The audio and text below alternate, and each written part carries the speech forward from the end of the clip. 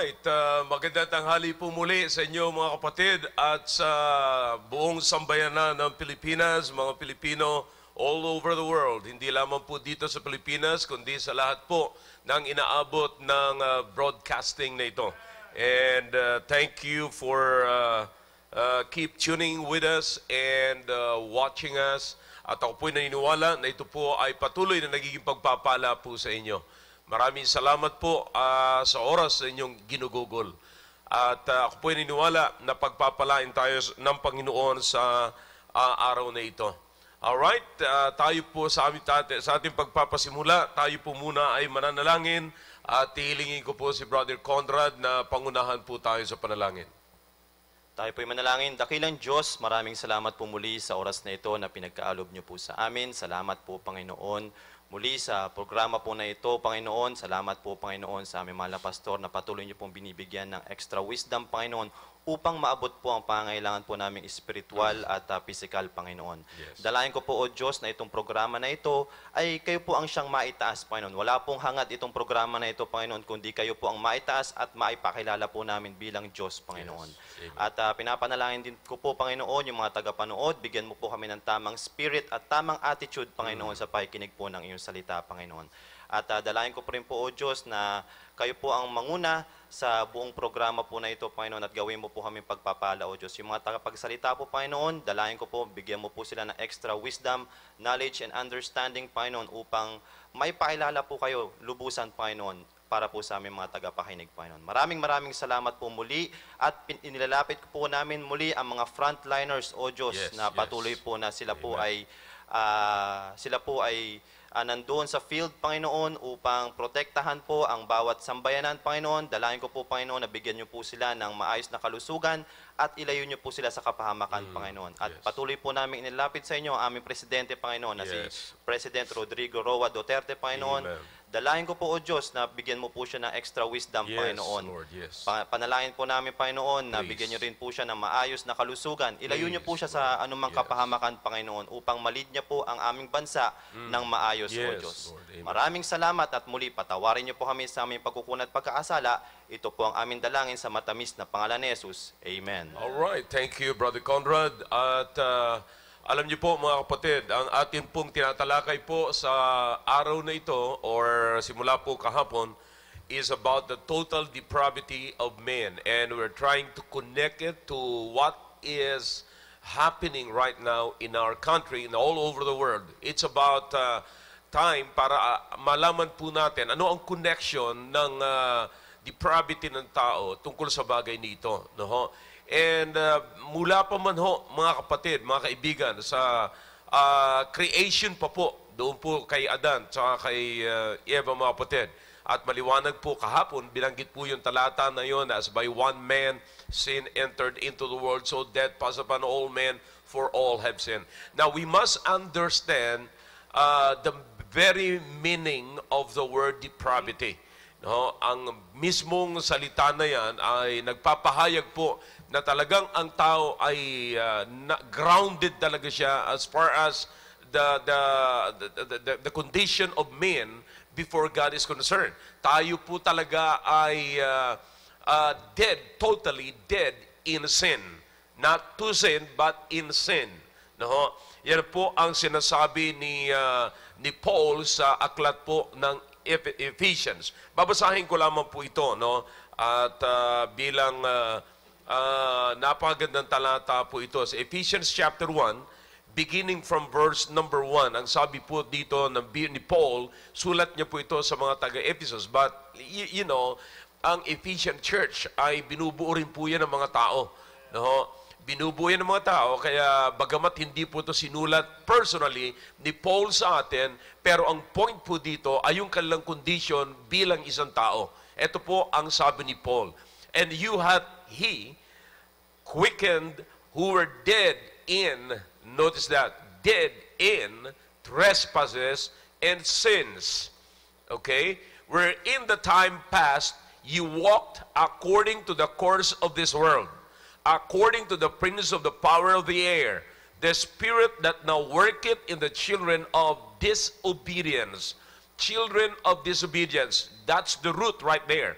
Okay? Bakit po? Sapagkat lahat po tayo ay nanggaling kay Adan. Alright? Si Adan ay nagkasalang disobedience. Okay? So doon po nagsimula, mga kapatid, ang trace. Kung iti-trace nyo po ang pinanggalingan ng lahat ng pagkabagsak po natin, no? Nang sabi nga po ni Paul, dead in trespasses and also in sins. No? Maliwanag po yan. Diyan po. Kaya from there, sapagkat tayo po ngayon ay children of disobedience, ang sabi ni Paul, napakaliwanag po. Verse number 2, wherein in time past, you walk according to the course of this world. You see, according to the course of this world. Ano po yung nangyari sa world, kapatid? Ay, ibig sabihin dito yung mga tao, mga kapatid, yung pong patuloy sa kanilang pagdidisobey, sapagkat sila po, mga kapatid, ang tao ay naging patay ho sa kasalanan. Patay sa kasalanan. Ibig sabihin po noon, lugmok sa kasalanan. Yan po ang pinakang kondisyon ng tao. Napakababa na po, mga kapatid. In fact, wala po tayong may pagmamalaki. So, according to the prince of the power of the air, ito po ang malungkot dito. Kung sino ang nag-udyok kay Eva na magkasala, siya po ang nag-control ngayon sa mundo. Yan po yan. You see? Kaya hindi po nagtatapos yung pag-control doon sa Garden of Eden. Ngayon, buong mundo ay kontrolado po. Kinokontrol ng dyablo. You see? So kaya nga po, ang tao na nagkasala ay nagpapatuloy na magkasala sapagkat una, patay tayo sa kasalanan at madali tayong kontrolin ng dyablo kasi ang dyablo po ang pinuno ng kasalanan. Siya po mismo ang Diyos ng kasalanan. Siya po ang nag-uudyok, mga kapatid, sa tao na magkasala at huwag umalis sa kasalanan. You see, kaya maliwanag po yan, nasabi niyan, the spirit that now worketh in the children of disobedience. Patuloy na nagtatrabaho. Among, in verse number 3, makikita niyo po dito ang complete na revelation ng depravity of men. Among whom also we all had our conversation in times past in the lust of our flesh. Tingnan niyo po yan. Saan po nakita natin yan? Doon po, back in the Garden of Eden, kaso na po yan noong araw. At hanggang ngayon, ganun pa rin po ang kaso ng tao. Kasi ang nagtatrabaho po mula sa Garden of Eden, hanggang ngayon ay isa lang. Alright? I hope nasusundan niyo po. Fulfilling the desires of the flesh and of the mind. Kita niyo po, mind. You see, hindi lamang yung flesh at saka mind po ay nagkakasundo. Bakit? Iisa lamang po ang desire niyan. Bakit? Yun po ang pinakang kondisyon ng tao. Yun po ang pinakang desire ng tao. And we're by nature the children of wrath, even as others. And then verse number 4, dito lamang po magkakaroon ng pagbabago. But God, who is rich in mercy, for His great love wherewith He loved us, even when we were dead in sins, hath quickened us together with Christ. By grace ye are saved, and hath raised us up together, and made sit together in heavenly places in Christ Jesus, that in the ages to come He might shew the exceeding riches of His grace and His kindness toward us through Christ Jesus. For by grace are ye saved through faith, and that not of yourselves, it is the gift of God, not of works, lest any man should boast. For we are His workmanship, created in Christ Jesus unto good works, which God hath before ordained that we should walk in them. You see, makikita niyo po yung total depravity of man na wala po talagang magagawa yung pong tao. Wala siyang magagawa. Except na ang Diyos ay nakialam po sa atin sa pamamagitan ng Panginoong Jesucristo na ito po yung tinatawag po natin na by grace, sa biyaya po. Wala po tayong bahagi. Yan po ang ibig sabihin ng biyaya. Wala tayong bahagi sa katinuan ng tao. Kaya wala pong pwedeng ipagmalaki ang tao, mga kapatid. Yan po'y ginawa ng tao. Tayo'y patay sa kasalanan. Ang alam lamang po nating gawin ay kasalanan. Yan po ang tinatawag. Pagka pinag-usapan yung salitang depravity, ay nandoon ka mismo, lugmok ka sa kasalanan. Hindi ka, bumangon ka man, nasa kasalanan ka pa rin. Ang tanging aahon lamang sa iyo dyan ay walang iba kundi ang Panginoong Jesucristo. And ang tanging paraan ay kilalanin natin ang Panginoong Jesucristo. Kasi wala na pong iba. Kaya makikita po natin dito, ang sabi ng Biblia sa verse number 10, we are His workmanship. Tayo ay forte ng Panginoon, tayo ginawa, trinabaho ng Panginoon.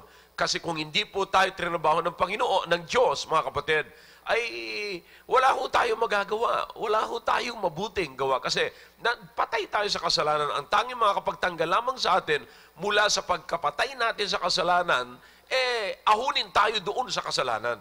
Ang makakagawa lamang po niyan ay walang iba kundi ang Diyos sa pamagitan ng Panginoong Jesucristo. Kaya sabi ni Paul, we are created in Christ Jesus. Kaya tama po yung sinasabi ni Paul, maging sa mga taga-Korinto, if any man be in Christ, he is a new creature. So makikita niyo po na ang kalagayan po ng tao dito ay talagang lugmok sa kasalanan.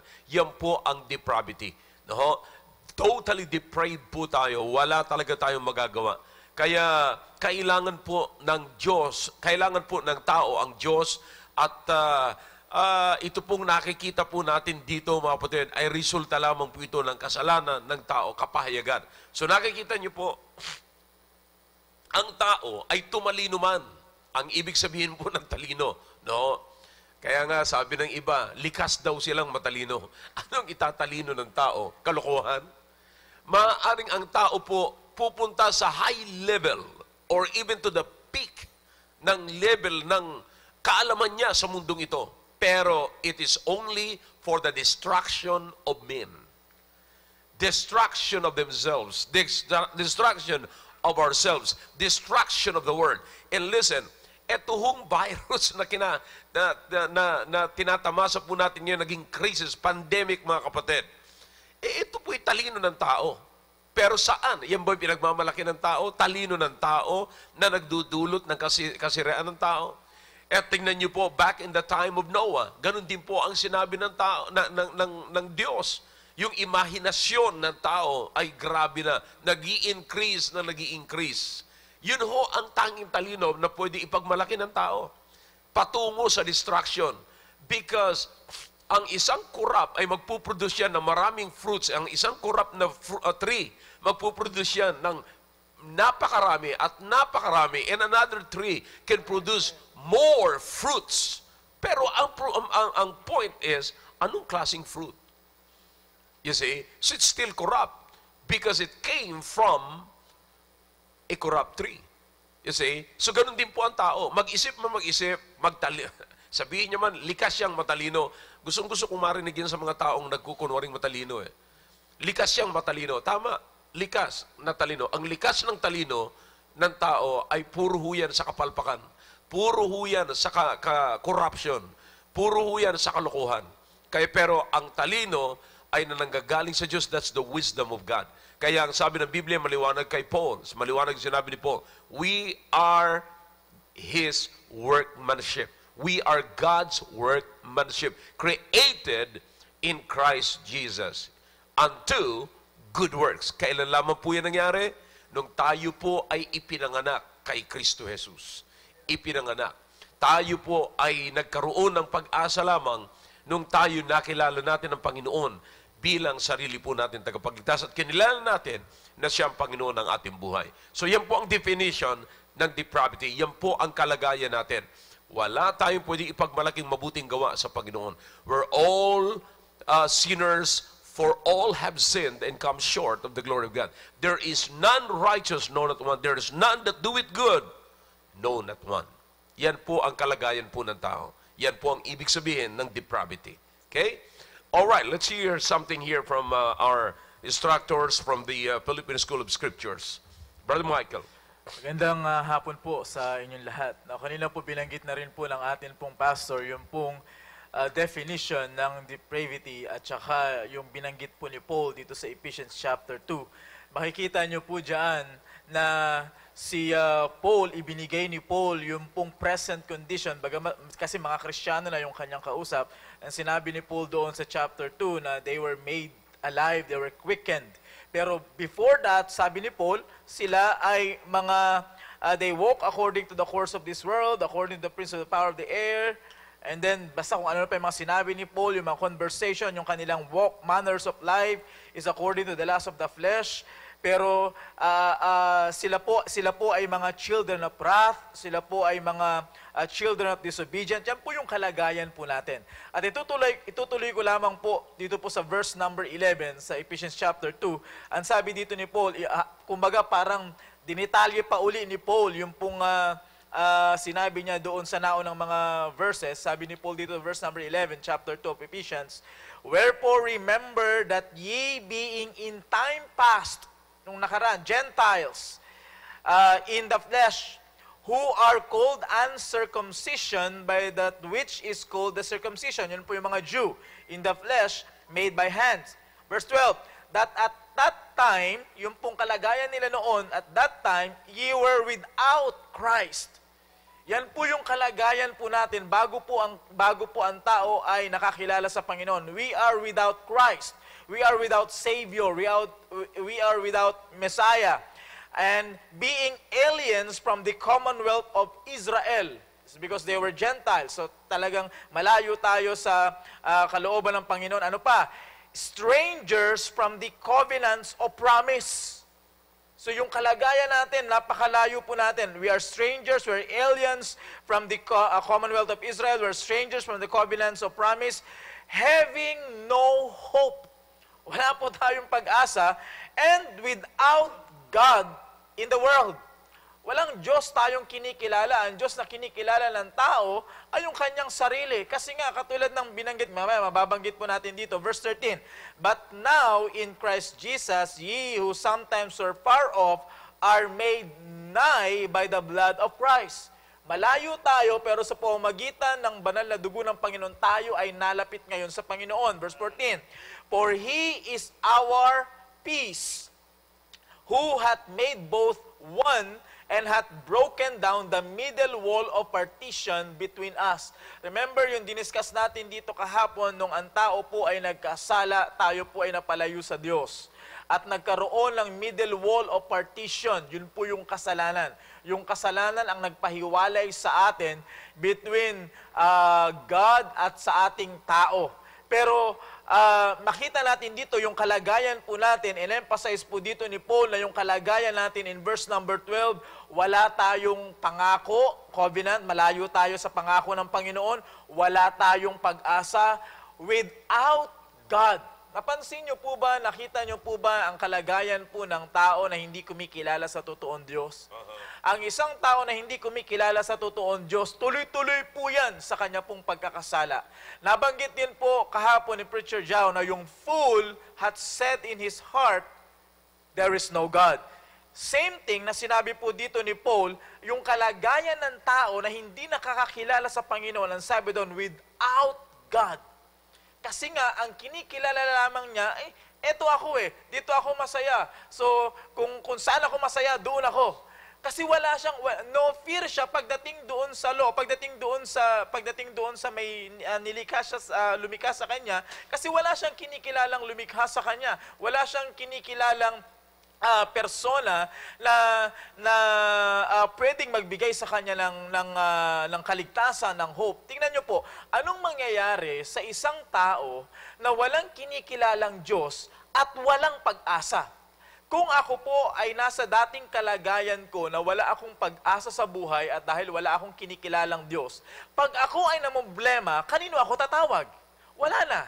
Kasi wala lang mas mataas pa kaysa sa akin. Ang tingin ko sa akin sarili, ako na yung mataas Iyon yung binabanggit kanina ng atin pong pastor, ang pagkaalam ng tao sa kanyang sarili ay matalino na siya.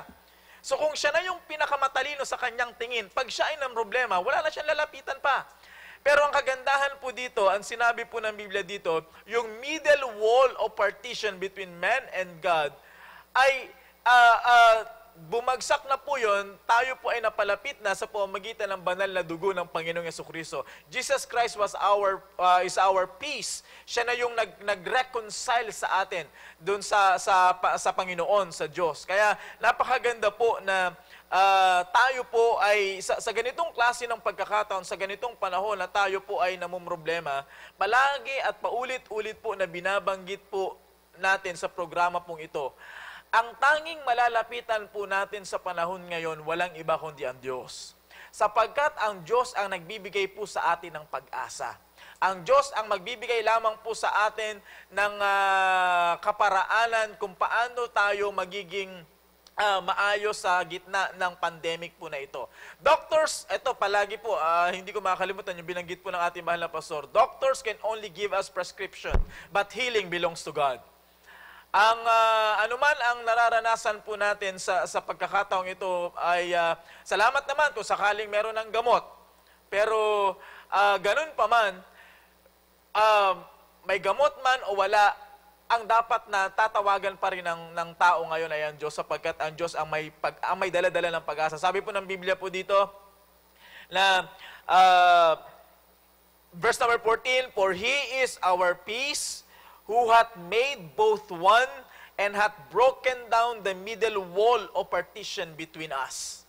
So ang Panginoon po ang pag-asa po natin. Wala na po tayong ibang tatawagan. Ang kalagayan natin in time past ay walang pag-asa. Yan po yung kalagayan ng tao, pero wag po tayong manatili doon sapagkat ang Diyos po ay nagbibigay ng pag-asa po sa atin. Magandang hapon po sa inyo. Alright, that's good. At alam niyo po, pinakamaganda, kaya ipinapakita po namin sa inyo ang kalagayan ng tao. Kasi para makita po natin, everything here ay kinukonnect po natin sa problema natin ngayon. Ngayon, maraming mga tao na hindi po nakita ng solusyon. At pag hindi po nakita ang solusyon, pumupunta na po, mga kapatid, sa anxiety. Pumupunta na po sa matinding depression. Yun po ang problema doon. Yun ang inaabangan natin.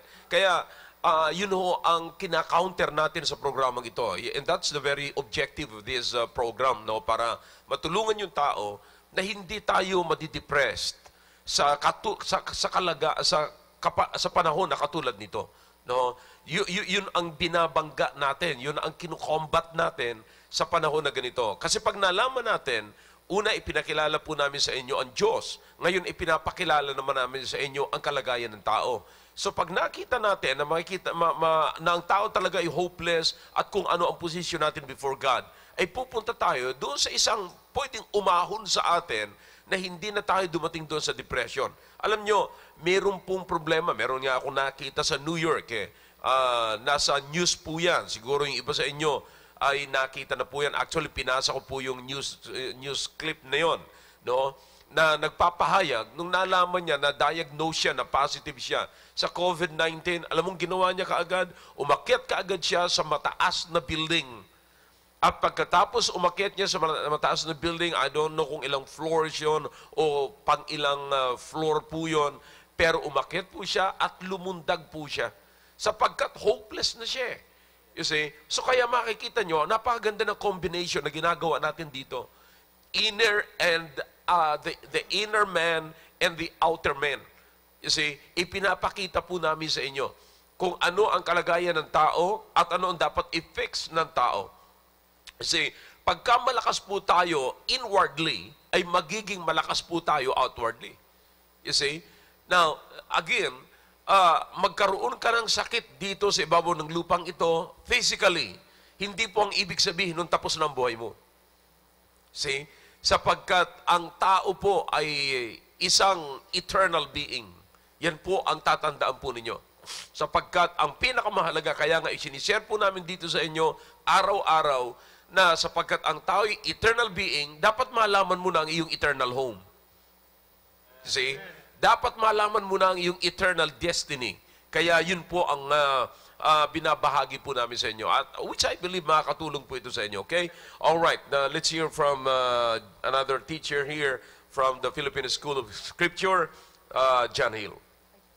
Magandang tanghali po sa inyo lahat. And maganda po itong pinag-uusapan natin. Again, like yesterday, dinefine ko po yung depravity. Depravity simply means is the corrupt act or practice of mankind. And the reason kung bakit po patuloy tayo, ang tao ay patuloy na namumuhay sa depravity ay sa kadahilanan po rin na sinasabi po ng Biblia in 1 Corinthians chapter 2 in verse number 14. Nais ko lang pong basahin sa inyo po itong talata po na ito. In 1 Corinthians chapter 2 verse 14, sabi po ng Biblia, "But the natural man receiveth not the things of the Spirit of God, for they are foolishness unto him. Neither can he know them because they are spiritually discerned. Now, this is a great passage po sa Biblia na makikita po natin kung bakit ang tao po ngayon ay namumuhay at nagpapatuloy na merong corrupt act or practice in life. Kahapon po, it's because sinabi nga ng ating mga pastor na they have a wrong concept on God. Now, the other reason, I believe, kung bakit po ang tao ay patuloy na namumuhay na merong corrupt act and practice, na patuloy siyang namumuhay na depraved sa kadahilanan po na yung sinabi po ng Biblia dito, because one of the reasons na tatandaan po natin, because man ay nananatili po on their natural state. Sa panahon po natin ngayon, whether they accept it or not, because marami po nga this program is not designed to attack any religious groups. But to be honest, and if we're going to be honest, marami na po tayo dito sa bansang Pilipinas ang lumalabas po na grupo ng pananampalataya na nagkakamali ng pagkaintindi po ang tao.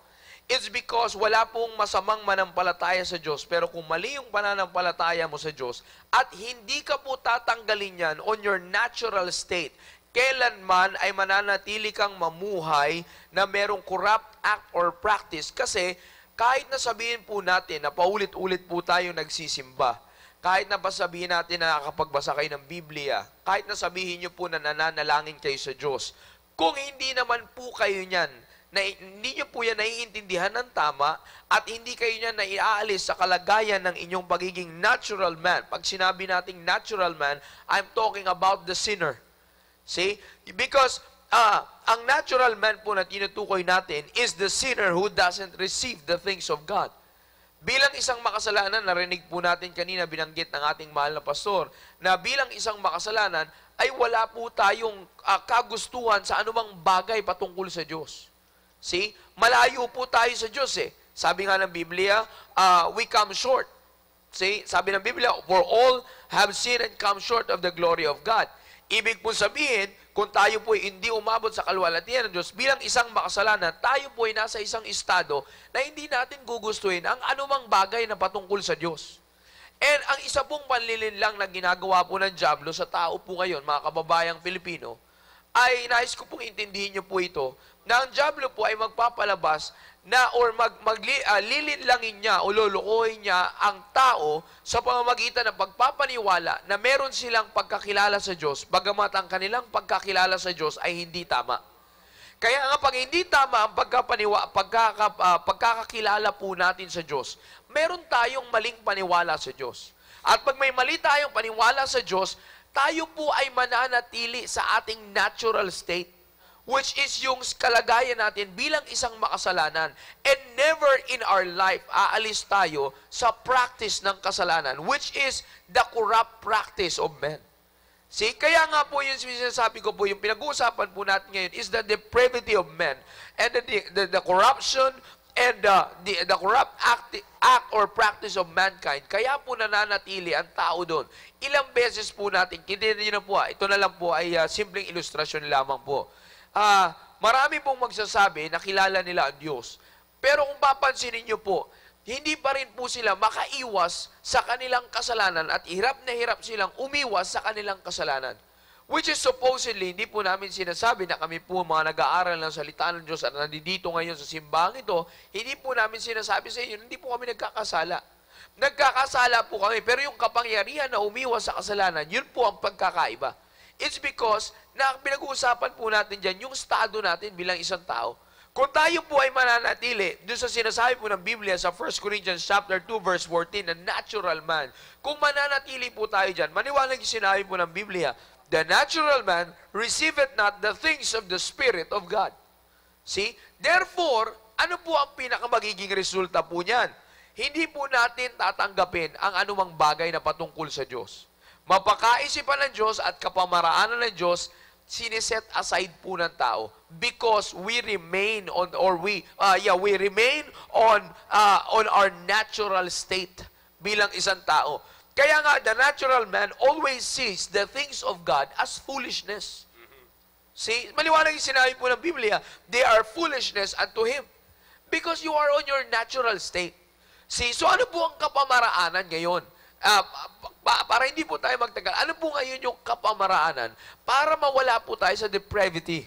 See, para mawala po tayo sa bagay po na yan, ang kailangan po natin unang-unang gawin is to get out of the natural state. Umalis po tayo sa natural nating kalagayan bilang isang makasalanan. Hindi ko po sinasabi na hindi na tayo magkakasala. See, kami pa rin po, bilang nag-aaral ng salita ng Diyos, ay makasalanan. Pero ang pinagkaiba nga lang po is that meron kaming panibagong kaisipan patungkol sa pagiging natural man, and we have this divine nature of God nang tinanggap po namin ang Panginoon Jesucristo. Kaya nga po, hindi na po nakakatulong po yun para tayong tao ay hindi mamuhay on our natural state. See? So, katulad po ng sinabi ko kanina, para mawala po tayo sa corrupt act or practice ng buhay, we have to get out of our natural state. And the only thing, or the only way para makaalis po tayo is to have a change of mind, which is yung tinatawag po naming repentance. This is the change of mind. Dahil pag nagpalit po tayo ng kaisipan patungkol sa Diyos, ang magiging mangyayari po is tatanggapin natin ang Diyos. Tatanggapin natin ang kapamaraanan ng Diyos na siyang natatanging lunas o natatanging kapamaraanan o pinaka-importanting bagay sa buhay na ito. Natatanging importanting bagay sa buhay natin para tayo ay mamuhay ng maayos at mawala tayo sa depravity. See, napaka-importante po niyan. Kaya nga po, yun po isa talagang napaka-importante. Kung ilalagay po natin sa kalagayan natin ngayon, bagamat itong mga araw po na nakikita po natin, ay nakakatuwa po kasi sa kadahilanan po na bagamat, again, may sariling kapamaraanan ng Diyos, pero nakakatuwa po tingnan na makikita natin sa social media ngayon, ang Diyos ang sumisikat. Bakit? May nagsasabing manalangin sa Diyos.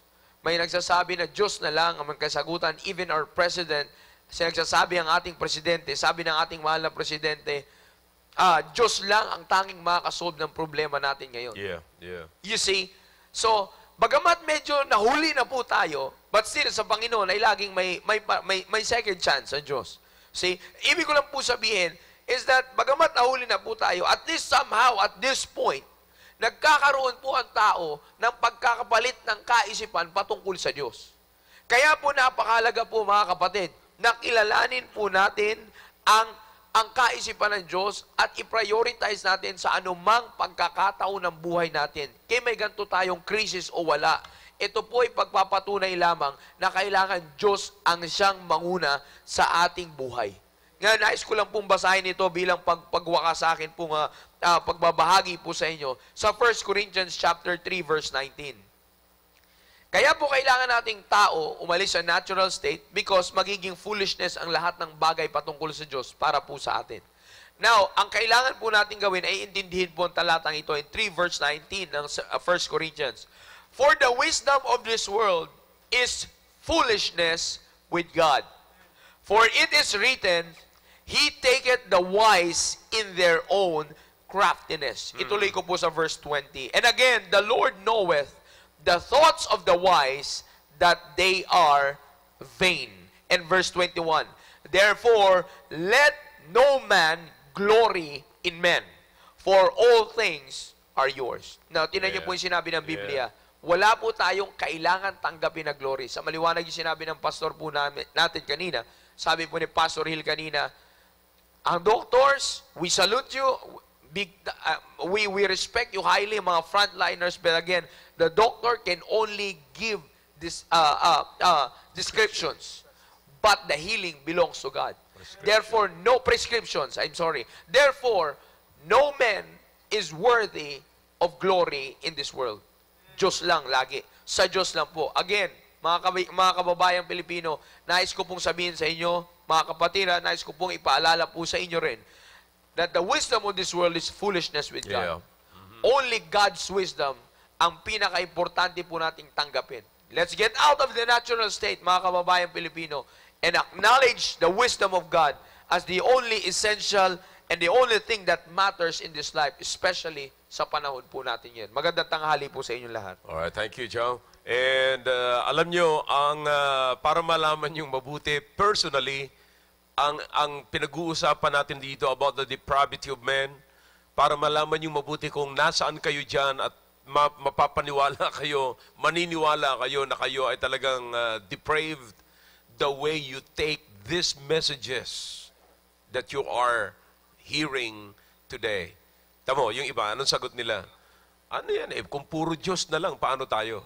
See, yan ay nagpapahayag ng inyong pagiging depraved na talagang mas umaasa kayo sa iyong kamay kaysa sa magagawa ng kamay ng Diyos.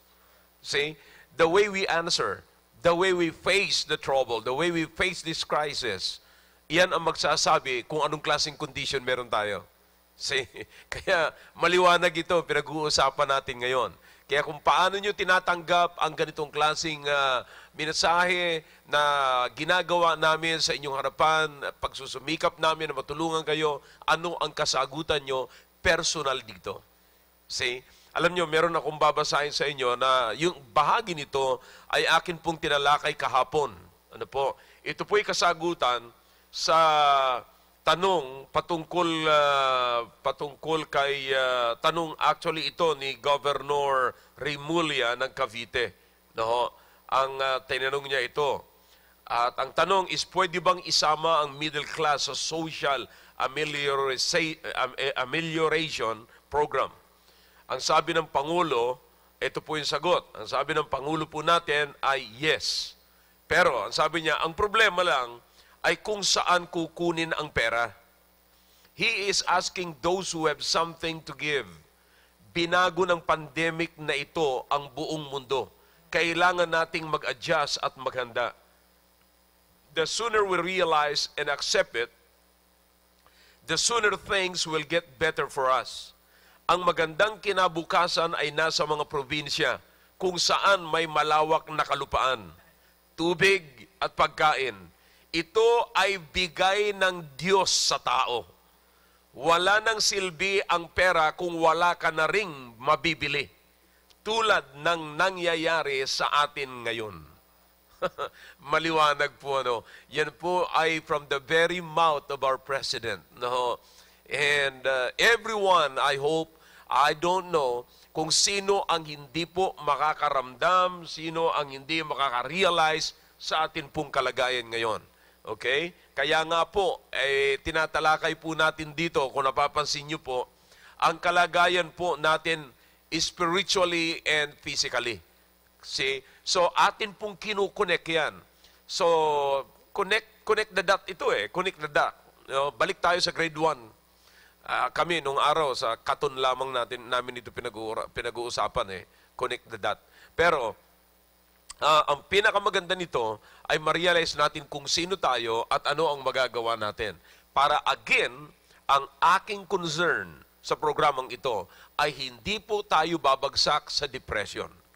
Hindi ka dapat ma-depress, may pag-asa ka. Ang nadidepress lamang yung walang pag-asa. Pero the fact na meron tayong Diyos at para makilala natin ang Diyos, umalis tayo doon sa ating kalagayan na talamak sa kasalanan. Tayo'y patay sa kasalanan, umalis tayo doon. May pag-asa tayo kay Kristo Jesus. Meron lamang po akong babasahin dito, kapapadala lamang po ni Brother Alex, no, Monteagudo. Maganda po ito eh. Sabi niya po, Cabinet Secretary, ito po yung magandang tulong. No? In fact, matagal na natin itong ginagawa. No? Isa sa mga, basahin ko po muna. Cabinet Secretary and IATF, no, Interagency Task Force spokesman Carlo Nograles virtual presser on COVID-19 via Philippine Star. Enhanced community quarantine covers Luzon for Visayas and Mindanao. Local government have discretion to implement enhanced community quarantine if necessary. Frontliners are real-life heroes. Every day, beginning tomorrow, National Heroes Day until the end of the enhanced community quarantine. We urge our countrymen to go to their doorways or windows at 4 p.m. to applaud health workers and other frontliners. Pwede rin tayo mag-share ng videos natin via Facebook, Instagram, no? Tuwing alas 4 ng hapon. Pwede kayong kumanta at para lamang bigyan ng pansin, ano? Yung mga frontliners natin, ma-encourage natin sila. Pero alam niyo po, ang matinding ginagawa namin, kagabi lamang po, napakaraming masaya na. No? Bago ako nakarating ng bahay, 3 station ng frontliners ang aking dinaanan para nagbibigay po ako sa kanila ng pagkain at saka ng vitamin C. No, tuwan-tuwa ho sila. Yung iba kapulisan at mga task force, no, na involved po dito sa ating mga frontliners. Tuwan-tuwa po sila. Kaya nagpapasalamat po ako sa mga nagpapadala po rito ng tinapay kay sa Tumanda, family kay Captain Tumanda at ganun din kay Brother Roly Racsa sa kanyang pagbibigay ng napakaraming libu-libo po ng mga vitamin C. No? At nais kong sabihin sa inyo na nakikinabang talaga nito ang ating mga frontliners. And sometimes, you know, this is risky, pero inihingi ko naman sa Panginoon na ingatan niya rin ako. Kasi ayoko rin na maging instrumento ako para mahawaan din yung iba. Maaring malakas ako pero yung iba mahina. No? Hindi ko alam, nasa akin pala yung COVID-19. Maipasa ko pa kay Conrad. Hindi maganda yon. Panginoon, mag-iingat po sa akin. No? Kaya patuloy niyo po ipanalangin kasi ngayon, sipon pa lang naman. Pero wala ito. Sabi, pagka meron kang ganitong klaseng sipon, ang sabi nila, yan ho ay tatak ng isang... tawag noon. Hindi po yan, hindi, common flu. Yeah, common lamang yan. Pero wala ho ito mga kapatid. Ang kailangan lamang po talaga ay panalangin. Ano ho? Kaya ako'y nagpapasalamat sa Panginoon sa ating programa at ngayong umaga ay makakasama po natin muli si Doc Eugene. Siya po ay nasa linya. Ano po? Siya po ay nasa linya at meron lamang po siyang i-discuss sa atin ngayon na bagong update po mula po sa WHO, sa World Health Organization. Ano po? At ako'y nagpapasalamat sa ating pong doktor, no? Bagamat medyo busy siya, pero may panahon po siya na magbigay sa atin ng impormasyon tungkol po sa bagay na ito. Okay? Doc Eugene, maraming salamat po na kayo po ay kasama namin sa umagang ito. And thank you for being with us this morning. At salamat po sa oras na inyo pong ipagkakaloob po sa programang ito. Okay? Alright, Doc Eugene, open na po kayo, on the air na po kayo. Magandang hapon po, Pastor, at lahat po ng nanonood at nakikinig. Magandang hapon po. Meron lamang po akong gustong ipaliwanag patungkol dun sa viral load. Yung viral load po, gaano kadami yung pumasok na virus sa iyong katawan. Kaya po, kung maalala nyo, ang sabi sa marami natatanggap tayo mga balita na the virus infects mostly those elderly or not even elderly if a person has comorbids or other health problems. Pero kung napansin nyo po sa London, magkapareho po yung admission among young and the old.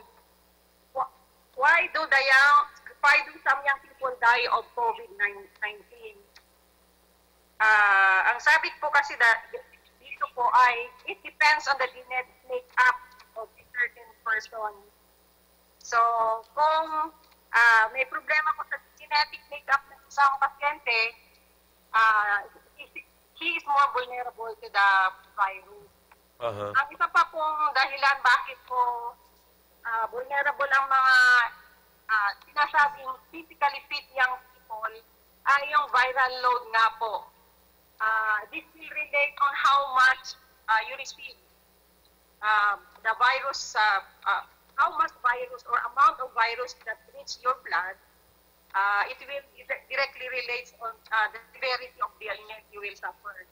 Kung marami yung natanggap mo, the more severe na ang mararamdaman mo. Kaya po, ina-emphasize ko yung social distancing. Kasi po, for example, kung nakatabi mo ang isang tao na infected with COVID, magsiset off ng virus, konti lang po, compared sa maraming tao. Yeah. Kung yung katabi mo ay nag-iisa, before dahil konti lang ang napunta sa'yo, before the virus can replicate itself, you are already responding. Your immune system is already responding, trying to kill the virus. But what if, kagaya po nangyari sa London, bago nag-lockdown, Doc, pwedeng pakiulit po yung part na yon. Pwedeng pakiulit po yung part na yon. Pakiulit po. Ano po yun? Yung sinabi niyo po uli. Yung sinabi niyo po.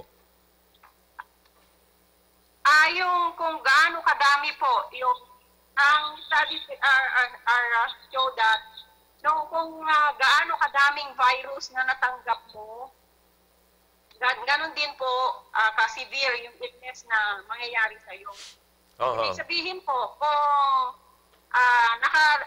nakatanggap ka ng konting virus from one person who is positive, COVID positive, na konti lang po yung natanggap mong virus galing sa kanya, before it can replicate, the virus can replicate itself, your immune system is already working. Your first line of defense, your innate and adaptive immunity, ay gumagawa na po sila ng, lumalaban na po sila sa virus, so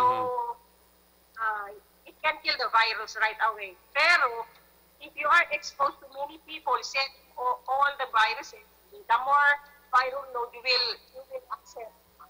So, hirap na yung immune system mo na lumaban sa mas marami. Yeah. Maganda pakinggan niyo po yan. Maganda yan.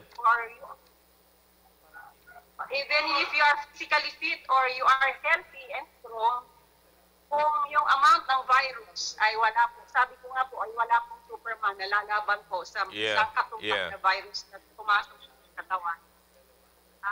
Kaya po, ganun po ka-importante yung social distancing. Kaya yung sinabi nga, stay at home, para nga po, kung andyan man sa kalsada, nag-shed off yung mga COVID positive sa kalsada, the virus will disintegrate, hindi na po maka-infect po ng tao. At ang importante nga po doon, isa pang importante yung sinabi po, galing po sa WHO, they are considering airborne, hindi lamang po direct contact or droplets, pati na rin po yung airborne na it can linger on in the air for a long time. Kaya ganun po ka-importante o using the mask. Hindi na po kailangan ng N95 o yung mas magagandang mask. If you don't have a mask, you can use the cloth mask. But be sure na when you go outside, ay hugasan po kagad. Papasok sa loob ng bahay. Kaya po, if you are in crowded places po, kailangan po mag-mask kasi hindi nyo po alam kung sino po ang nag-set off ng virus. That's right. That's right. Ganun po ka-importante po yung ganun po ka-importante yung mask po. Mask po also, if you are in a closed room or hindi nga po well-ventilated, everybody should wear a mask pa rin po. Yun ang ina-emphasize po nila. Kasi pwedeng lumilipad lamang po yung mga droplets po na galing po sa virus. So, nandun po yung virus. So, importante po na nakamask pa rin po. Of course, kung nasa loob na po ng bahay, the more crowded nga po ng isang bahay ay more susceptible po sa infection dahil nga po magkakalapit nga po. Kaya importante pa rin po yung pagbabas ng isang tao ay bago lumabas na, ay pumasok na loob ng bahay ay lilinisin niya lahat po yung kanyang ginamit kasama po yung kanyang sapatos o tsinelas. Pati po yung kanyang damit. Kaya dapat po maligo.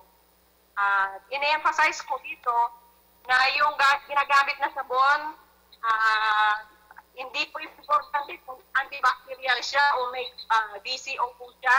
Ang importante po doon, ang rationale o washing your hands or taking a bath ay yung foam na mapuproduce habang nagsasabon, yun po yung magdi-disintegrate ng ganyang protein protective covering of the virus. So, dapat Kaya hindi mabula. importante kung anong gamot ay anong Dapat kailangan pong pabulayin po. Yeah, Kaya po yeah. yun ang importance nung paghugas ng kamay, it take at least 20 seconds po. Pabulahin po yung sabon, hindi po minamadali. Kailangan po pabulahin po yung sabon dahil yun po ang mag-disintegrate ng virus po. Yeah. At yung meron po kayong tanong po kahapon, Pastor, na yung bang pneumonia vaccine ay pwede po sa COVID-19. Opo. Definitely no po. Kasi yung pneumonia vaccine ay specific po. Dalawang klase po ng vaccine, yung Pneumo 13 at saka Pneumo 23 po, specific po sa mga bakterya, hindi po para sa COVID-19. Hindi sa virus. One example is Streptococcus. Opo, hindi po. The most common causing pneumonia, community-acquired pneumonia, is Streptococcus pneumonia. Yun po yung isang pinipivent po ng vaccine. Once nabigay po kasi ng vaccine, ito po ay specific po. Ito ba ay para sa virus, sa bacteria. Kagaya po ng COVID-19 po, Virus. as I have read from the medical bulletin, marami na po, there are at least 35 known worldwide companies trying to research on how to produce the vaccine. At ang sabi po nila, yung mga Chinese have research and have nakakuha na po sila ng genetic code ng COVID-19. Kaya po doon nila in-experiment po ngayon kasi marami pong klaseng vaccine is either the live or the kill virus. Kailangan po nilang pahinain yung virus or inactivate po yung virus. Kukuhanin po yung RNA genetic code niya para makopya. Doon sa COVID daw po ay mukha yung kanyang mga spike ang kukunin kasi yan po yung nag-produce ng immune response po ng tao. Kaya lang po, siya rin po ang naglalak-in sa mga lung tissue kaya sinisira niya po yung lung tissue. Wow. Pero yun din po nag-stimulate ng immune response po natin. Kaya sabi nila, it will take long before the vaccine will be produced. Sabi nga ni Trump, kung kaya nilang ihabol sa November election this year, sabi nila they cannot do it. Kasi po, ang vaccine hindi naman pwedeng, sige meron na tayong bagong vaccine, subukan ko sa iyo. Sino ang papayag ng magiging human subject? They have to try it on animals also before na gawin po nila sa tao. Kaya lalo na po yung nangyari po sa dengue vaccine. Kailangan pong well-experimented po yung vaccine bago po ibigay sa tao. Kaya po, at least po, yung genetic code ay nakuha po ng Chinese at yung mga marami na pong laboratories ngayon na nagpuproduce, nagpaparami na po ng virus na to o course doon po sa mga laboratory na safe para hindi po maka-infect po ng tao. Ayun po, Pastor. Doc, yung bang kasi di ba yung vaccine, okay, halimbawa, yung bang vaccine ay magpapalakas ng lungs or haharangin niya lamang yung bakterya? Hindi po. Ang vaccine po kasi ay specific po. Kaya po. Ito po ay isang substance. Yung vaccine po ay substance to stimulate the production of antibodies. Yun po yung, kasi parang ginagaya niya. Kunyari yung COVID-19 po, yung vaccine na ibibigay ay resemblance po ng COVID-19 para mag-produce po ang katawan natin ng antibody. Kaya po, pag kinapitan ka ng COVID-19, yung antibodies natin ang haharap po doon Kaya niyo nang harapin. Specific po sa COVID-19. Siya po ang haharap doon sa COVID-19 kasi resemblance nga po nung COVID-19 ang gagawin po nila just to create antibodies para pagka anytime na tamaan ka ng COVID-19, meron ka na pong antibodies na lalaban which will provide immunity against doon sa COVID-19 na po. Oh, okay. So walang kinalaman po yun sa lungs?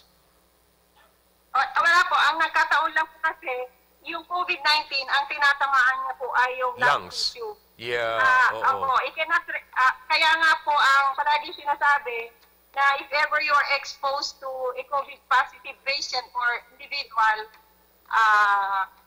inom ka ng maraming tubig, usually hot, kasi po, once na nakarating na po siya sa bituka natin, meron po stomach acid, which is one of the innate immunity natin, mamamatay na po siya doon. Huwag kang pa-inhale na pumunta po sa lungs dahil doon po siya magre-replicate. Hindi rin po siya magre-replicate sa skin natin kahit dumabot sa skin natin, which is one of the innate immunity barrier natin. Kahit na pumunta sa bibig, huwag lang natin ma-inhale. Malunok natin, hindi po ma-excrete lang po siya, mamatay na po siya sa stomach acid po natin. So, sa madaling sabi, pagka dumapo pala sa atin yung virus na yon, pag dumapo pala sa atin yung virus na yun, hindi naman kaagad-agad dumadami, ano? So, not until na meron pang magdagdag, lalong-lalo na pagka tayo ay laging na-expose. Opo. Ayun. Kaya nga po, importante nga po na kahit dumapo yung maraming virus sa katawan po natin, ay yung skin po natin ay virus-proof sa COVID. Kaya hindi po siya dadamit doon. Kaya lang, it can stay on our skin. Kaya kung nahawakan mo yung taong may nag-shed off ng virus, ilagay mo sa mata, ilong at bibig, doon po siya magre-replicate. Doon na siya dadamit. Pero kung sa kamay lang, tapos nahugasan naman kaagad ng bumubulang sabon, for 20 seconds or more, possible na mawala ka agad sa katawan po natin yon, Doc. Opo, wala na po siya. So mga kababayan, maliwanag po to. Maganda po itong pinag-uusapan natin ngayon kasi masyado, yan sinasabi ko sa inyo, pagka kulang tayo sa kaalaman, ang tao kasi madaling mataranta pag nataranta na, madidepressed na, pag sinabi na, kung ganun kaagad, na alam natin, kung pina-practice natin yung kalinisan, madali nating matatanggal at may iwasan itong ganitong klaseng virus. No, pagka dumapo, alam mo na na-expose ka, sabon ka agad, pabulain ang gusto, wag magmadali kasi may kinakalaban tayo At ang kinakalaban natin, alam naman natin kung ano yung na-touch natin, saan tayo nag-touch, alam naman natin kung ano yung ginamit natin na pang-touch, hindi naman dila, kamay. So, kinakailangan, kamay yung hugasan talaga. So, magandang usapin po ito at pag-iingat. So, hindi naman pala ganun. So, yung virus pala, hindi naman kaagad-agad na volume talaga siya. Opo. Hindi yung kasi minsan, yung mga pinapakita kasi sa mga balita, pagka nakahawa ka, parang kuryente na pumunta na kaagad sa buong katawan yun ang ipinapakita.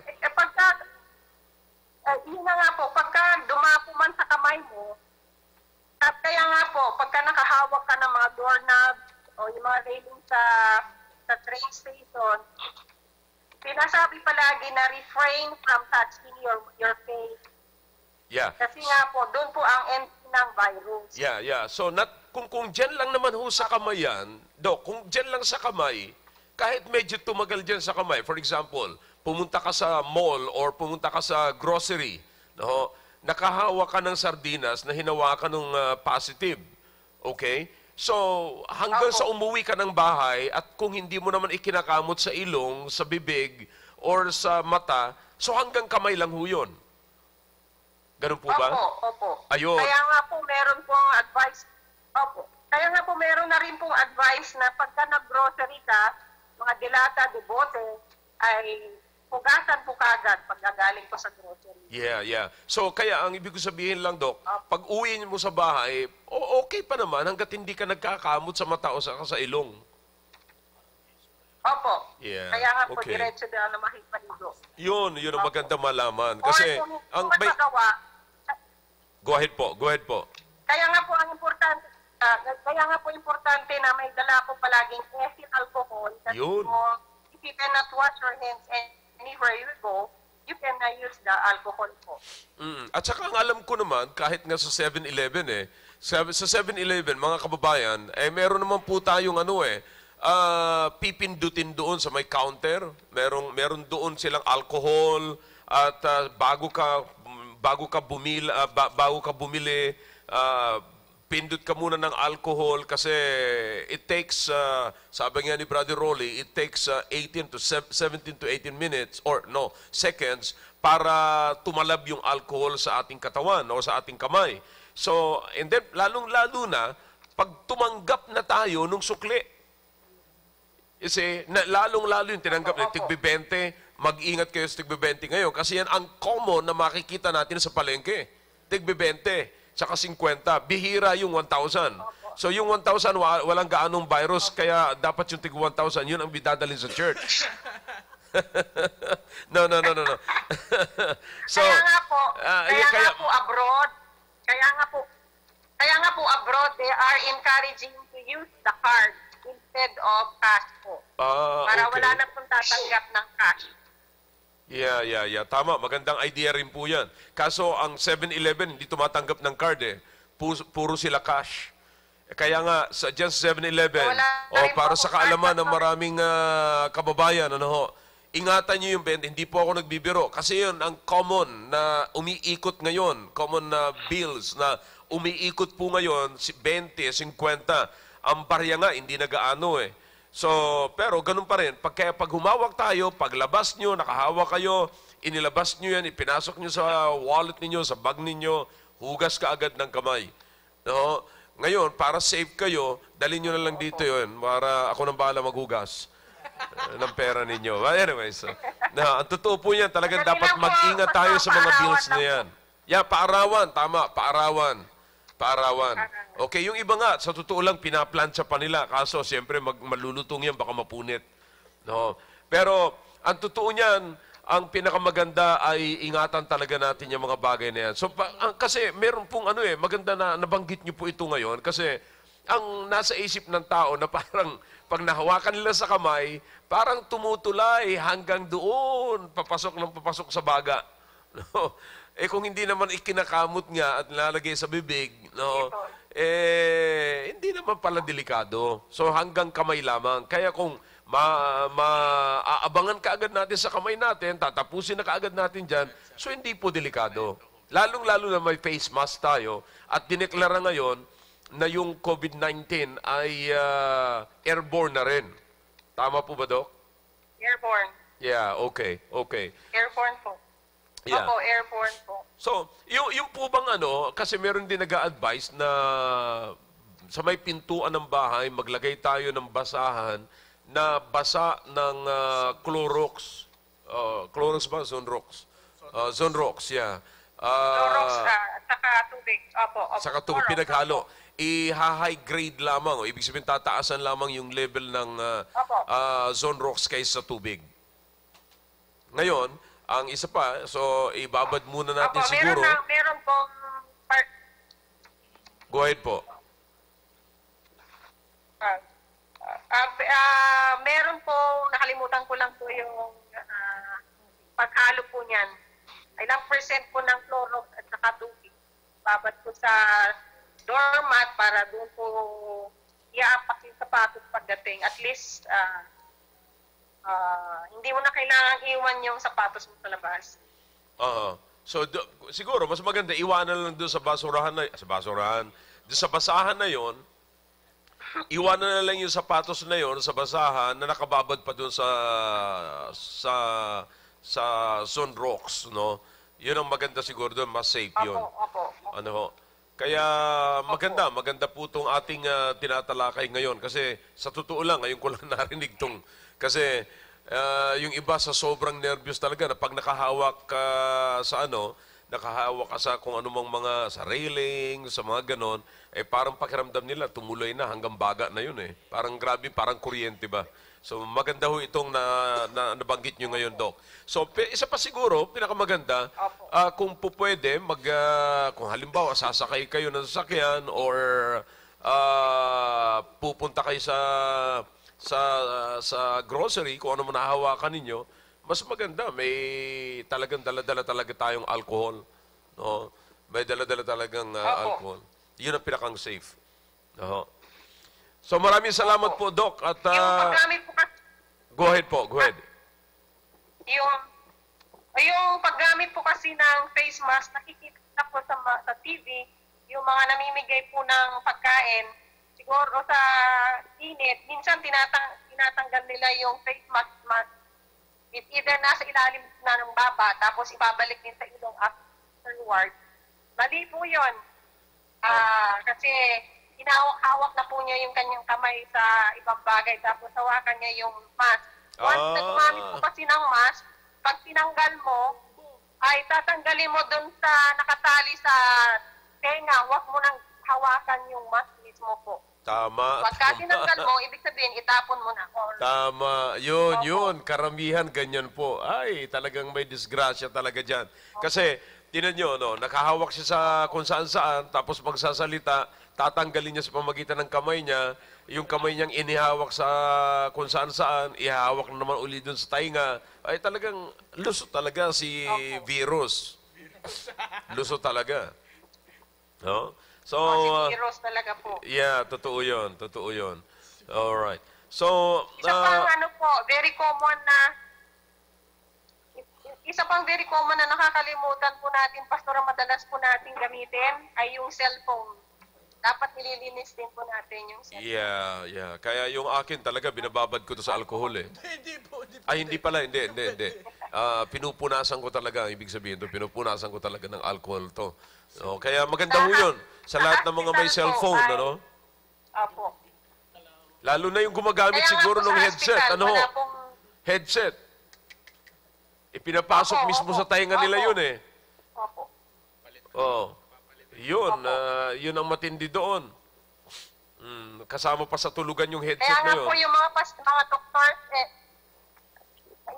doctors and nurses po na nag-a-attend po sa mga COVID positive po, hindi nila ginagamit yung kanilang cellphone. Isa lamang po ginagamit po nila.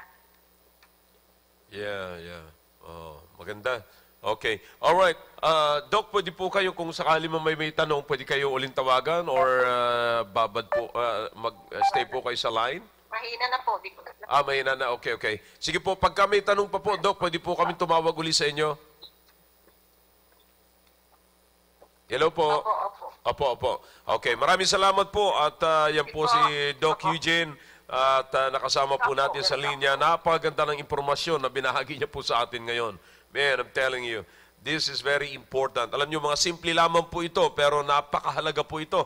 Napakahalaga. Kaya sana naman po ay ilalagay po natin ito sa ating mga isipan ngayon at ako'y naniniwala na malaking tulong po ito sa atin. Okay? Alright, dadako po muna tayo sa kung mayroon mga katanungan at gusto nyong ibigay, then tanong lamang po kayo. Pero dadako po na tayo po sa mga pagbabati natin sa atin pong mga kasama po ngayon na nanonood sa atin pong programa. Magandang hapon po sa atin pong mga viewers ngayon pong hapon.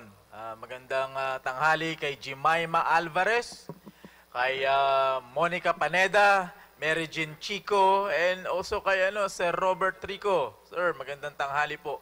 Gina Ronda, Gilbert Crisologo, Ana Rose Borlas, tsaka si Ma'am Ara Bilarasa, magandang tanghali po sa inyo. At tsaka kay Sir George Menchabes, and also kay Ma'am Tina Quiñones. Binabati ko rin po si Pastor Kennedy Baya from Pangasinan at maging si Dr. Rochelle Rafael, nanonood po sa atin ngayon. Magandang tanghali po sa inyo. si Ma'am Hana Palmes, maging Sir Jun Balistoy, at Ma'am Jeneline Mendoza, Mandioya pala, sorry. At saka si Ma'am Leslie, nanonood din po sa atin. Maging yung mga taga Montalban, magandang tanghali po. Jerome Torres, Reg Navarro, Rowena Aureliana Mamini, and also from Parañaque, si Angel Adriatico and Hilaria Nasino. Magandang tanghali po sa inyo at nawa ay matutunan po kayo mula po sa ating programa. Salamat po. Alright, at maraming salamat din po sa mga naghahatid po ng konting pagkain po dito sa amin. Kay Brother Tito, kung nanonood kayo dyan, Brother Tito, maraming salamat sa iyong hopya. No? At, nandiyan pa naman. Masarap yung hopya na nanggagaling kay Brother Tito. At salamat sa inyong pagpapakinig. At napakahalaga po ang mga bagay na ito. No? Na atin pong binabanggit. At sa lahat po ng ganun din po, pinasalamatan po natin ang administrasyon po ni Mayor Cayetano, Lino Cayetano, sapagkat marami na po ngayon ang mga tagigenyo, yeah, na nakakatanggap po sila ng mga baskets o mga relief goods, no? At salamat naman. Talagang, bagamat yung iba hindi pa nakakatanggap, pero alam nyo, darating din yan. Darating din yan bago matapos ang COVID-19. No? But talagang hintay lang kayo. Sa dami naman ng yan. Sa dami naman ng inaabutan. Ilang milyon tayo rito. No? Kaya magtiis-tiis lang po tayo. Darating din po yan. And by the way, meron pong request dito na ipanalangin po natin na ngayon ay sinugod sa hospital si Nanay Irene, kahapon pa ba ito? Nasa hospital po ito si Nanay Irene Andres at siya po ay nandiyan ngayon sa Pateros Hospital. Hindi naman po dahilan sa COVID, kundi dahilan sa diabetic po siya. No? At ipanalangin din natin si Tatay Andres, Tatay Jose Andres, kasi siya po ang nagbabantay. Ano po? So pakisama niyo po, wag po nating maging passive dito sa mga request na ito. Pakisulat niyo po, ito po ay galing sa South Border. Si Nanay Irene Andres, siya po yung nakakonfine, at siya po yung may diabetes, at ganun din po ang nagbabantay sa kanya. Panalangin natin, kasi alam niyo naman po sa hospital, mas madali kaya ang magkakasakit sa ospital kaysa sa labas. No? So ipanalangin natin si Tatay Jose Andres. Okay? Alright. So nasa linya po natin si Brother Roly Racsa at siguro makakatanggap din po tayo. Ako po ay naniniwala na siguradong makakatanggap po tayo ng impormasyon mula po sa kanya. Ano po? Alright. Brother Roly, magandang hapon sa iyo, Brother Roly. Magandang hapon, Pastor, at sa lahat po na nakikinig ngayon sa ating programa. Salamat po at napakaganda po ang topic ni Dr. Eugene. Yeah. Basically, one of our studies, the viral RNA load kinetics and disease severity in the patients of COVID-19. Kasi ngayon, ongoing na po lahat po ng ating affiliates sa nakikita ko, both US, ito, kasi basically, our main work as affiliates is maghanap ng specific samples through PCR. Kasi may PCR tayo dito sa Pilipinas, nasa isang academe. Wala lang kasi kaming level 4 capacity na i-handle namin itong mga samples. So, pinapadala namin sa ibang bansa para study on variation between viral RNA load kinetics ng bawat type nung may sakit. So, napag-aralan ngayon, tama ang sinabi ni Dr. Eugene, specifically sa severity ng disease, depends on the exposure and viral load, RNA load kinetics sa tao. Kaya, tama yung hindi lang na-explain mabuti doon sa social distancing. Bakit nagkaroon ng social distancing? As far as yung diniscuss ko last time, if we have our primary antibodies, which is the microbiome inside our body, ang capability kasi na pumatay ng ating microbiome is 15:85 by natural killing action ng ating innate immune system. 50 to 85. Ang kaya lang ng ating katawan sa mga normal na naintindihan ng ating katawan anong klaseng mikrobyo o anong klaseng virus na kilala ng ating natural immune system is 15:85.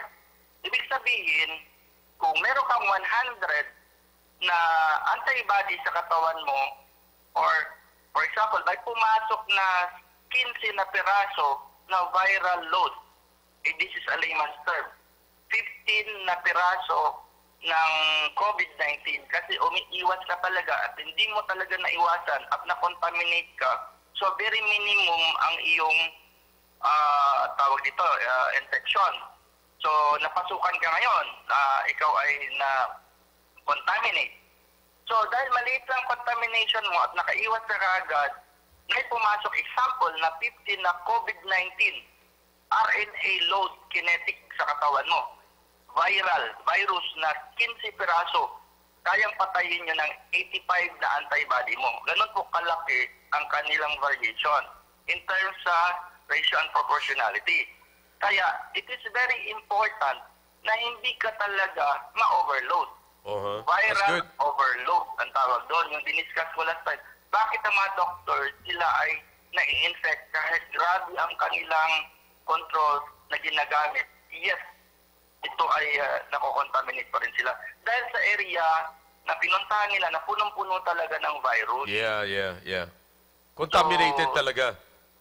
Yeah. Ibig sabihin po, Pastor, napakataas ng density o napakakapal ng density ng viral load sa area na yon, especially kung saan nandoon yung mga tao na infected na.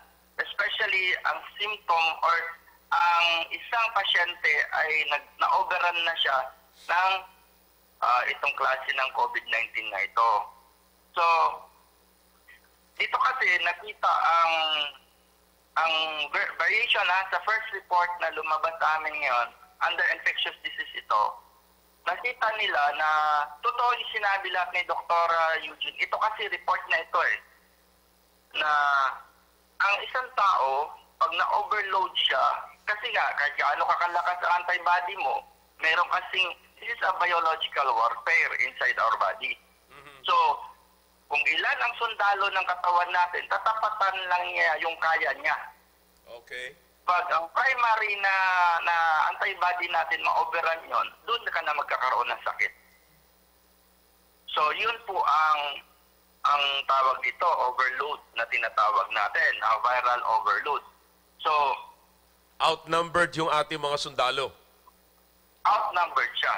So, ang sinabi dito, mga kapgo pa yun. Effectation ng transmission na makikita mo nagkaroon siya ng viral overload, automatic magkakaroon ka ng sakit.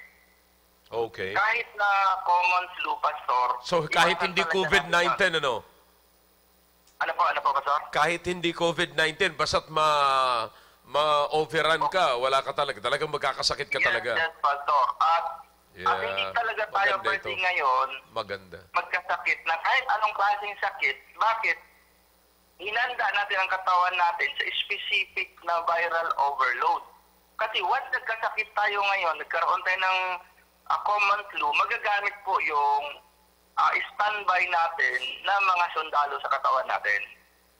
So, as much as possible, inahay natin ang ating antibody para in case man, kasi nagamit na natin, Pastor. So, bumababa ngayon ang antibody natin. So, kailangan talaga na i-manage natin ang ating health according sa high ang ating antibody. Very healthy ang katawan natin. Okay. So, yun ang importante, Pastor. So, magkasipon man tayo, magkaubo man tayo, bawal na bawal ngayon kasi may pinaghandaan ang ating katawan. Hindi kasi natin nakikita ang kalaban kung saan siya nanggagaling. Pero as long as hindi ka naman pupunta doon sa tinatawag nating kahit infected or non-infected, always think that area is infected. Yeah, tama. Maganda yan. Parang sa giyera yan. think Huwag kang maging the kampante. area is highly infected. And the viral load of the area is too high. Para hindi ka talaga magkumpiyansa. Kasi pag nagkuyakoy ka, sigurado ko mapapasukan ka. That's right, So, that's right. huwag nating kalimutan yung number one.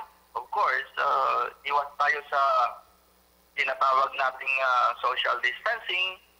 Kung pwede, hindi tayo talaga pumunta sa mga area na hindi naman tayo karapat-dapat doon.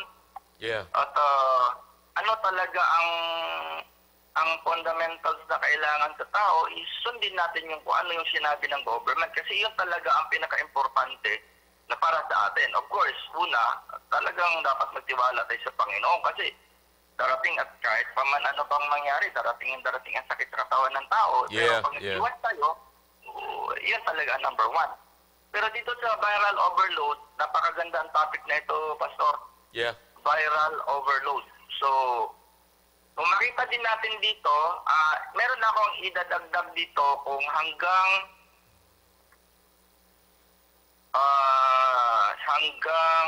ilang araw. First study ito, pero ongoing ang study, Pastor, ha? Okay.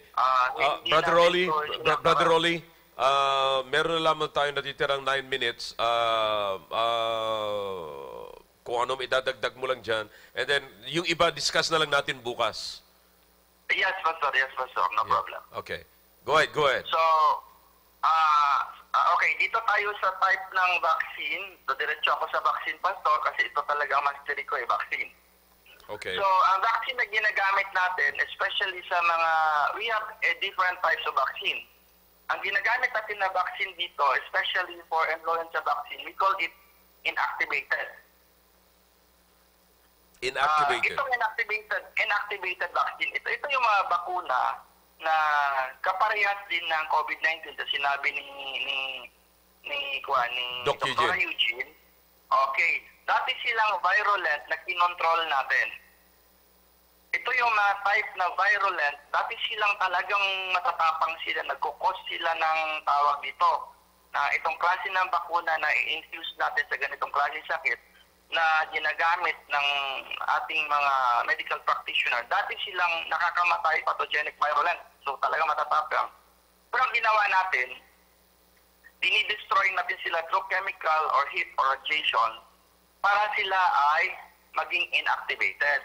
Ngayon, pag pumasok sa katawan natin, sila magtuturo sa antibody natin na, kasi matutulog yun sa loob ng katawan natin.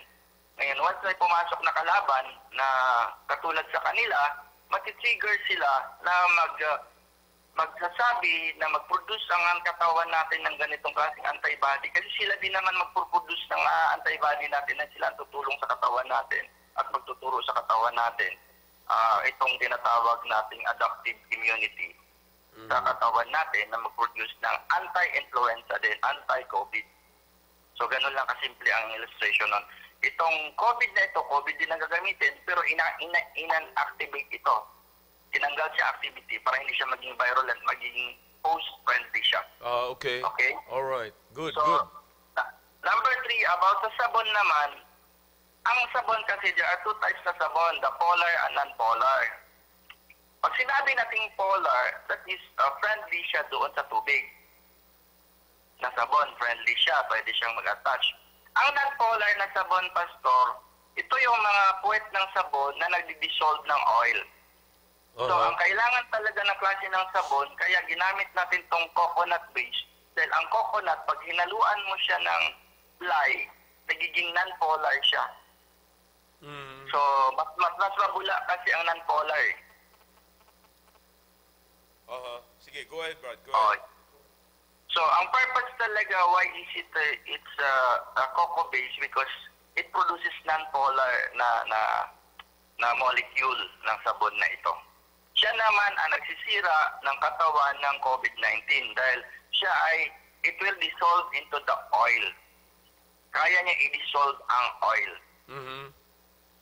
So, yun. Kasi oil-based kasi ang virus na ito eh. So yun ang magandang gamitin, Brother Roly. Ito ang magandang Yeah. gamitin na sabon. Yes, Pastor. Anything na siya ay non-polar na sabon, yung may mga hydrocarbon, Kasi ang hydrocarbon, example yan na may mga hydrocarbon ay katulad ng coconut, katulad nung, I think ang kwantin ang, kasi common naman sa sabon, puro hydrocarbon ang kwan, Pastor, except sa mga tinatawag natin antibacterial, walang bula yun eh. Okay, alright. So, para malaman mo na siya ay talaga ay non-polar, mabula siya, Pastor. In short. Oh yeah, okay. Anything na sabon, para hindi sila mag-isip ng technical dyan, sabihin na lang, lahat ng mabubulang sabon, yun ay non-polar.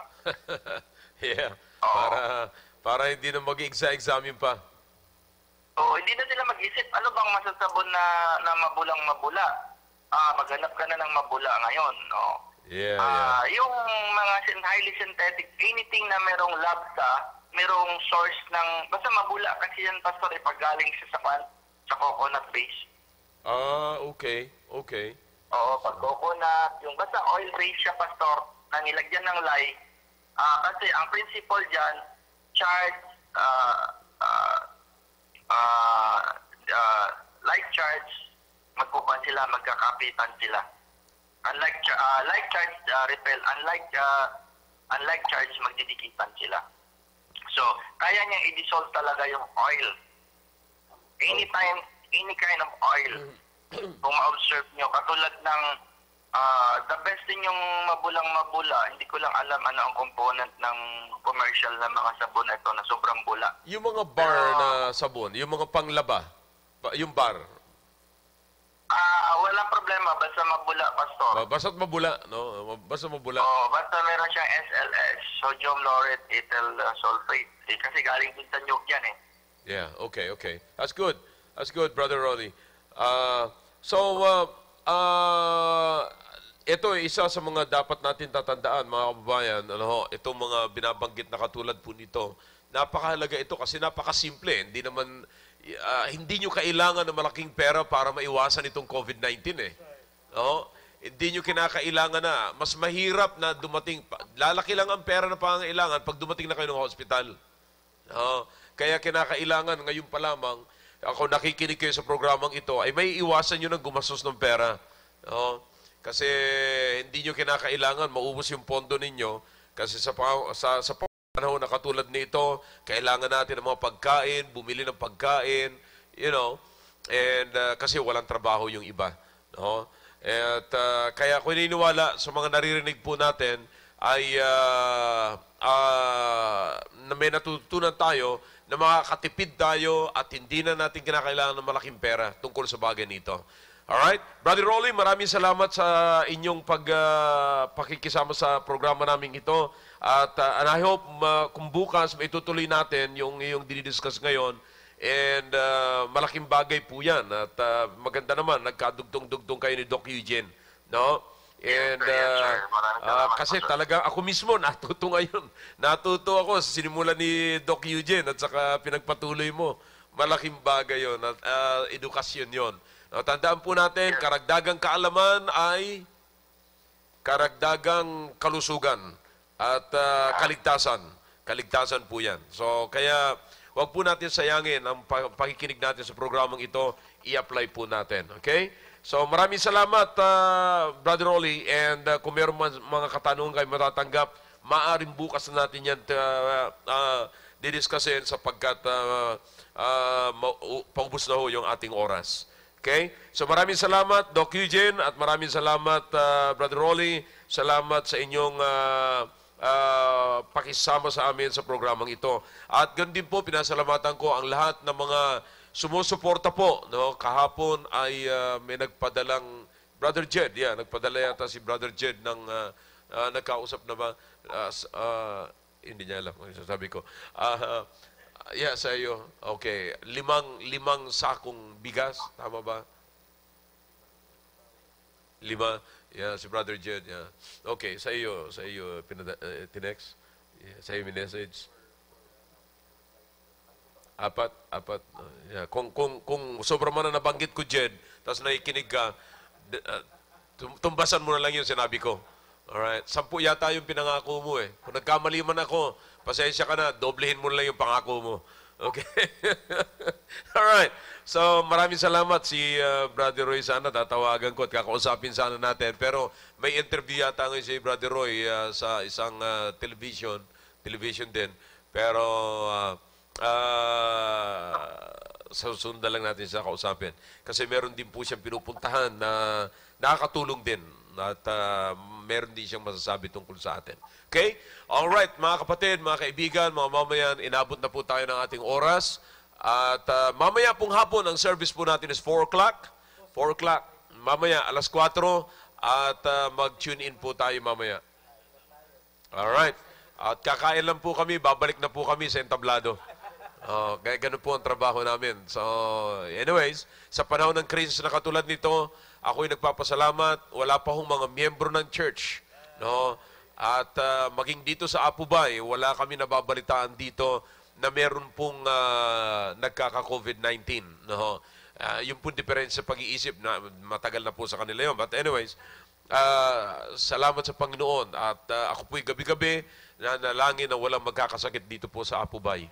At lalong-lalo na po sila Mr. De La Paz, Mr. De La Cruz, Mr. Pibidal, ay pinapanalangin ko talaga sila na huwag silang magkasakit kasi gusto ko pang makita sila nakaupo dito sa loob ng simbahan. Okay? Alright, so mamaya po magkita-kita tayo uli sa live streaming 4 o'clock in the afternoon.